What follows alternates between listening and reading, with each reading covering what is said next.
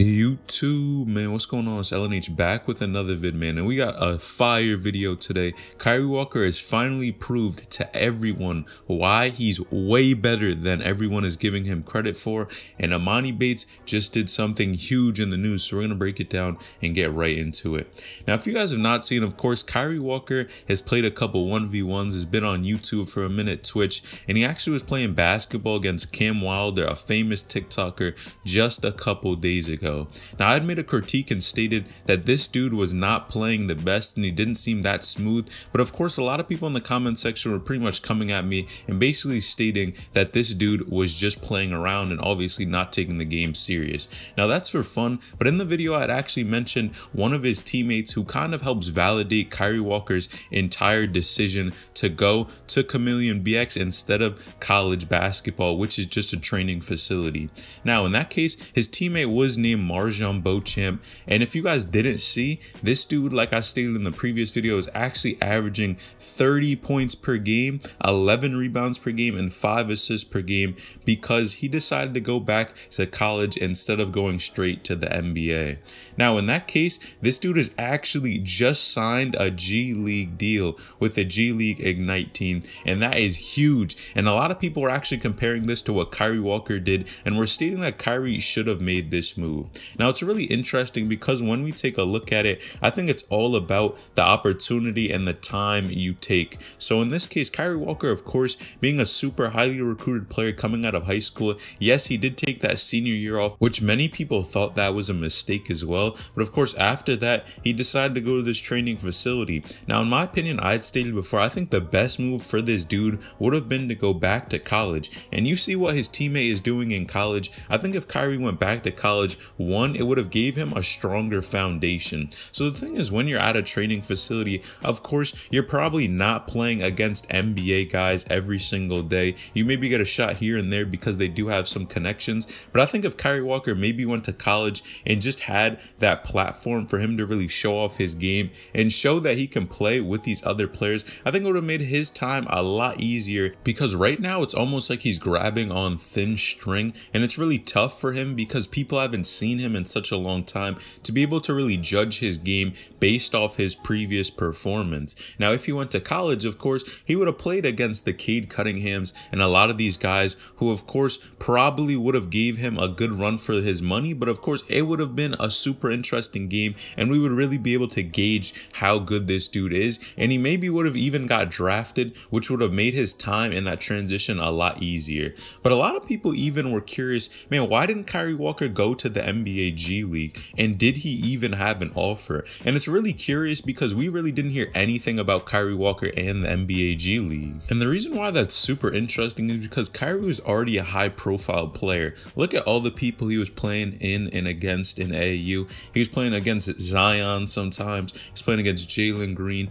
pretty much any of the competition, Cade Cunningham, any of these guys who had some type of name or ranking in basketball, this dude was going head to head against them and performing. That's the key factor here. So to really see him not even talk about or mention the NBA G League, man, there must be something going on, because that seems like it would be the most likely and really the easiest way to get there. Because of course, instead of going to that training facility, you go to the G League, which is the closest. You're training anyway and you'll get to play. That's the really interesting part about this entire situation. Whereas of course, you saw the other guys, Jalen Green and a lot of these other players, just go to the G League, which clearly made this transition a whole lot easier. Look how easy he is playing and how comfortable he looks on the basketball court in the summer league. Jalen Green was really doing his thing and looked super confident. His jump shot looked smooth, and I think that's just what happens when you play against these caliber of players. But again, this is not the NBA. The summer league is a whole completely different thing than playing in the actual NBA, because you guys know a lot of these guys are not even going to be playing on the full-time roster squads. But when we talk about evidence and what really validates Kyree Walker's game, even though we've yet to see him play,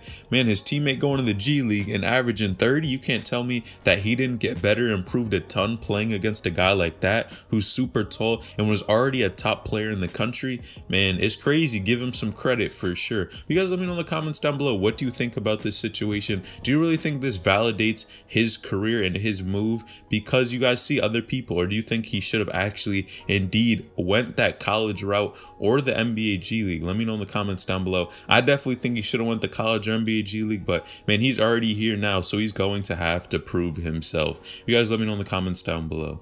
Now, on the other hand, if you guys didn't hear, man, it was some breaking news yesterday. Emoni Bates, the #1 player in high school basketball, just committed to where? Memphis. That's insane to me. You guys know it was breaking news yesterday, and everyone was super excited to hear this news. Now, Emoni Bates, of course, being such a high-profile player, this dude was killing on the EYBL circuit, has been a dog, played against Mikey Williams, pretty much any of the competition you want. This dude has played against Bronny James, anyone, and this guy has given everyone buckets. He's super tall, standing at around 6'9", and actually is teaming up with another player who is the second player in the country, Jalen Duran. Now that's crazy to me. It's crazy when you see a player like this, one player, and these players who are ranked so highly in the country, and they end up teaming up at the same school, and especially Memphis. A lot of people were thinking he was going to go maybe to a bigger school. You guys know he was committed to Michigan State at one point, but decided to end up going to Memphis, which of course that's changing it. You guys have seen a lot of hoopers are starting to go to Memphis, and I think they're going to get a better name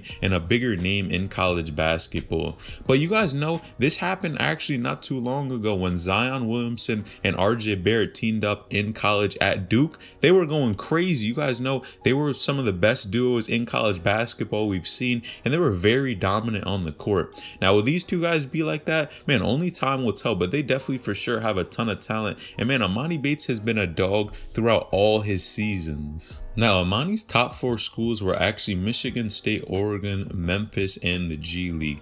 And a lot of people thought he was actually going to end up going pro and, of course, going to the G League route, because you guys know this has been proven now. You saw Jalen Green, he went there, and what he did in basketball in that summer league, dude looked ready to go. So it's clearly a proven route now. And, of course, you're making way more money.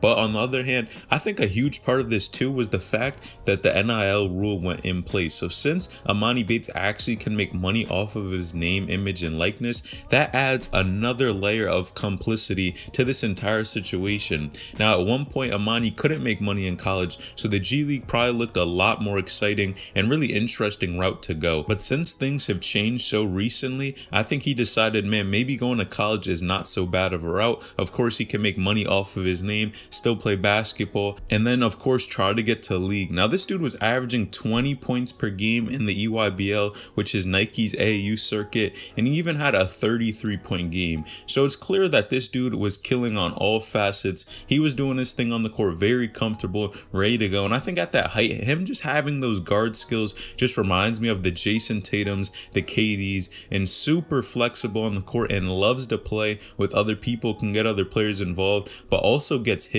So I definitely think this dude is going to be good wherever he decides to go. But man, I'm surprised he didn't take that G League route, because you see it so often, and we always see the contracts, and everyone gets hyped up because they're making millions of dollars, man. You guys let me know in the comments down below. Did these two guys make the right decision? Did Kyree Walker make the right decision going to the training facility instead of college? Or should he have went to college, or maybe even go to college then the G League like his teammate? And what do you think about Emoni Bates going to Memphis, man? It's a huge decision. Of course, it's not the school you would think of first when we talk about college basketball, but they're for sure on the rise. So leave a comment down below if he made the right decision. But man, like this video, subscribe to the channel, turn on those post notifications, get a notification every time I upload a new video, and let me know in the comments down below, what do you think? Any video suggestions you do have for me, leave them in the comments down below. Make sure to respond to your comments. All right, it's LNH and Mo.